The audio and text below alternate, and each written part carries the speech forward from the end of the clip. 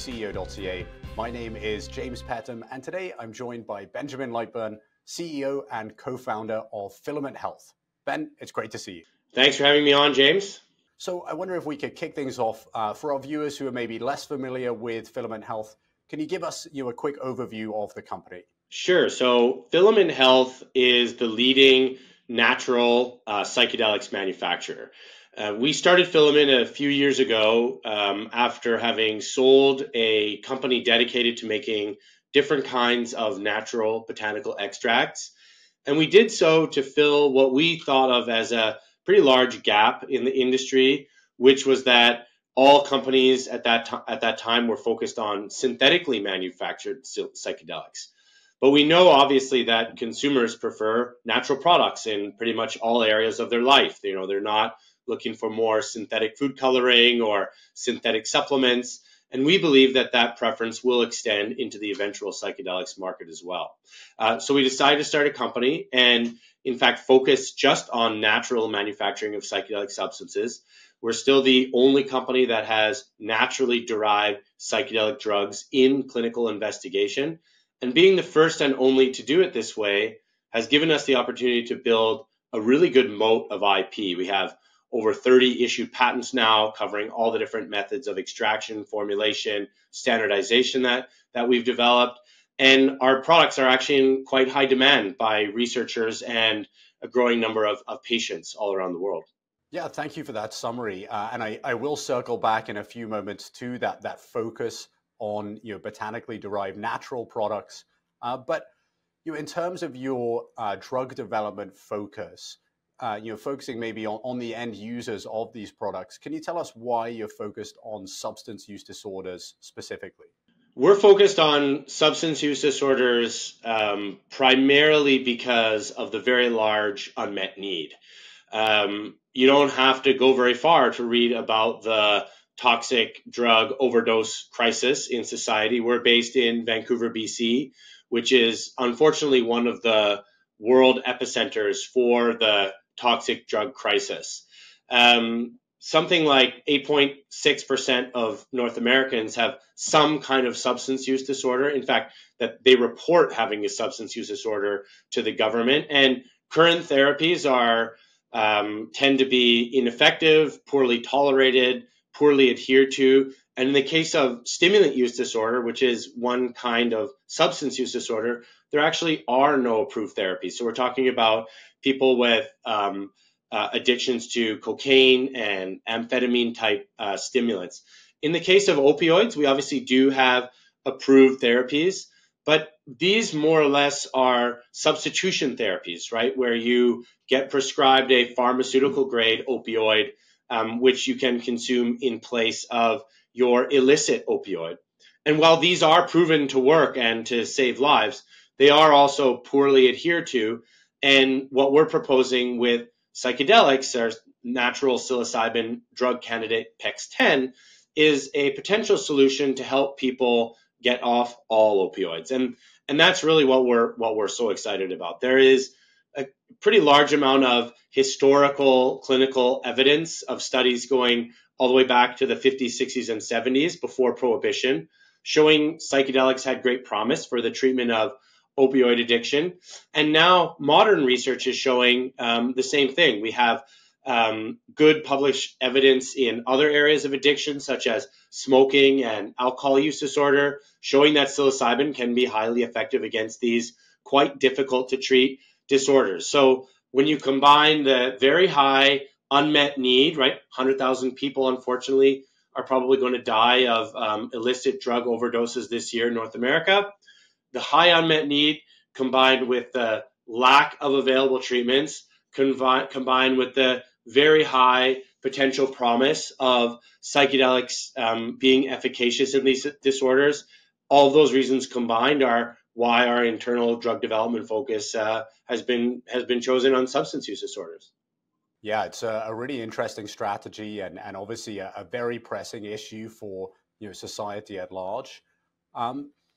Could you walk us through the drug development plan here? So what's the process for the research and development into the eventual production and consumption of these botanically, naturally derived drugs? So it's drug development, pure, plain and simple, with the added wrinkle that it's a controlled substance in and of itself that we manufacture here in this facility in Vancouver. Our drugs are currently in the midst of phase 2 studies. We had a recent announcement that the FDA accepted our IND application, which is what's necessary to conduct research under the auspices of the FDA, as well as Health Canada, for our study in opioid use disorder.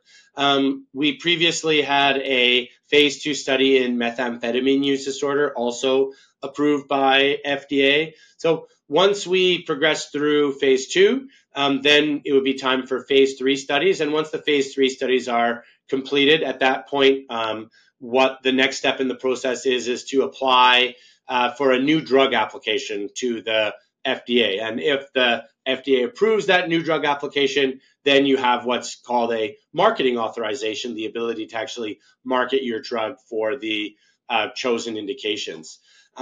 Based on our internal research and that of consultants that we've contracted, we actually forecast an addressable patient population of over 800,000 people in stimulant use disorder and around 300,000 people in opioid use disorder. And this takes into consideration the amount of patients that are in North America, the amount of people that would have access to treatment, the amount of people that would have insurance and that would be willing to be treated by a new therapy such as what we're proposing. And nonetheless, these are potentially very, very large numbers, which shows the need for these kinds of treatments, and also the big potential commercial implications in a successful launch.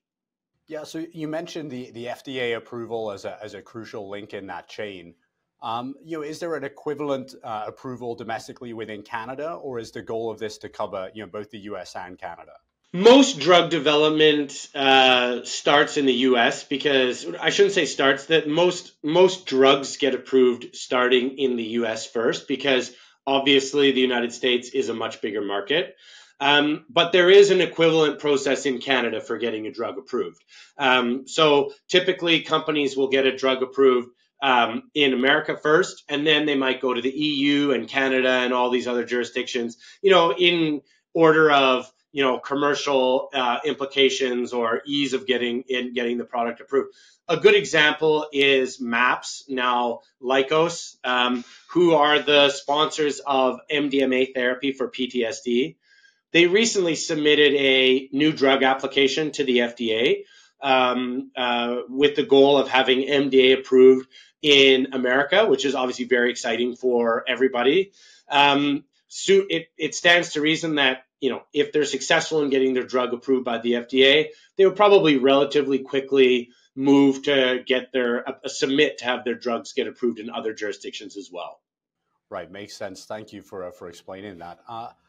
Shifting focus a little, we touched on the advantages of naturally derived products. You recently exported botanical psilocybin to Israel as a kind of landmark shipment. Can you walk us through the advantages of this drug development approach and specifically the focus on naturally derived medicines? Sure. The FDA has something that's known as the Botanical Drug Guidance, and this is actually a recent guidance that was published in 2016, and it describes the development pathway for what are known as botanical drugs. And botanical drugs are a specific kind of drug that are derived from a natural source, but that also contain all of the primary and secondary metabolites from the plant. As you can well imagine, in magic mushrooms, there is much more than just psilocybin. Just as if in the cannabis plant, there is much more than just THC. Just like in the coffee bean, there is much more than just caffeine. A botanical drug includes not just the primary compound, but the secondary compounds as well. And this provides, the fact that the product contains many compounds provides several different benefits. Number one, we may see an efficacy benefit, right? So after all, these compounds evolved in nature over millions of years to be present in the plant. And it's very possible that by acting together, they can have either maybe some kind of a synergistic effect, or that on a standalone basis, these other secondary compounds can be effective. So that's one thing that we may prove out over the next couple of years. In addition, however, the presence of these secondary compounds making a complex product makes the product very, very hard to replicate, right? You can imagine that if your drug product contains just psilocybin, for example, it's very easy to copy just psilocybin. But if your product contains psilocybin, psilocin, baeocystin, norbaeocystin, a dozen or more other compounds, known and unknown, this makes the product pretty much impossible to make an exact replica, especially when the starting genetic source material, the strain of mushrooms that we start from, is kept as a closely guarded trade secret. And the technologies that we use to transform the mushrooms into a pharmaceutical grade drug product, those technologies are actually all patented. So in this way, we think that we can maintain exclusivity of our drug product much longer than what would normally be possible with a single small molecule drug. And there's a couple of examples of pharmaceutical products that were able to maintain marketing exclusivity in this way. They weren't necessarily botanical drugs, but they were complex natural mixtures that over the years evaded any attempts of having synthetic replicas made of them. Yeah, really interesting to hear that, not just from a consumer preference point of view is it advantageous, but also maybe from an efficacy perspective and an intellectual property perspective as well. Sounds like there's a lot of advantages to pursuing this approach. Could you walk us through some of the key partners and your supply program when it comes to developing and delivering these drugs? As I mentioned before, our drugs are in fairly high demand. We, through our academic out-licensing program, have 28 authorized clinical studies in 7 different countries. You mentioned we just completed the first export of Botanical psilocybin into Israel. We have studies in the UK, in Sweden, in Denmark, all around the world, obviously United States and Canada. And we do this for a number of reasons. Number one, it's a way of giving back to the psychedelic research community. Of course, all psychedelic companies are, in large part basing their efforts on academic studies that have been completed in years and generation past. So it's important, we think, to give back to this community. But in addition, these different groups are researching indications that we may not be focused on internally. And they also help us build our safety database. When we go apply for regulatory approval, the government is interested to know all of the different times that our drug was administered in the clinic. If we have a very large database of safe exposures, then the government will give us an easier time with our own application. So it's a way of generating good favor with the academic community. It's a way of getting more safety data, and it's a way of generating more data in new indications. If we could wrap up, looking ahead through 2024, what can investors expect in terms of updates from Filament Health, and why is now a good time to be paying attention to the story? Well, now is a great time as we embark on our drug development in substance use disorders. We continue our FDA development program. We commence our studies. We start having data readouts. We're expecting, obviously, hoping for very good results for all the reasons I mentioned earlier. And we're already seeing that the industry is probably at a point where it's turning around a little bit after the last couple of years of being a very tough place to be. We're seeing different companies raise substantial sums of money, continuing on their own drug development efforts, focused more on psychiatric indications.